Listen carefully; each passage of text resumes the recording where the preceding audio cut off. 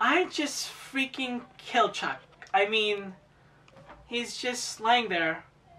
I don't think he's moving. I don't think he's breathing is all. But there I was, on the roof with Marissa, laughing, doing lovey-dovey, and having a great time. I told her that she reminds me of Ariana Grande.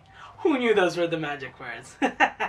Then suddenly, I hear a whining sound back and start beating on me. Chuck. And I was like, what's the problem, dude? And he was like, dude, that's my girlfriend. And I'm like, Marissa?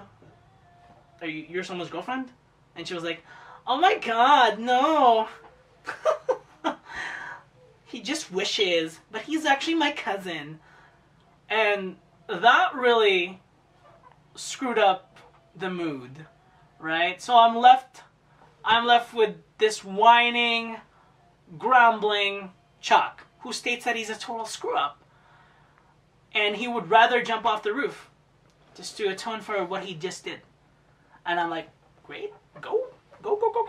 But, you know who I am. I'm not I'm not that kind of person. So I said, listen, buddy, you're gonna find a girl.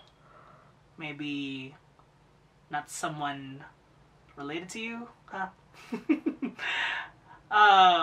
And I give him a friendly pat on the back. So who knew that he went flying? Flying off the roof. Okay, he's still there. He's not moving still. Marissa! Where's the shovel? 2 minutes.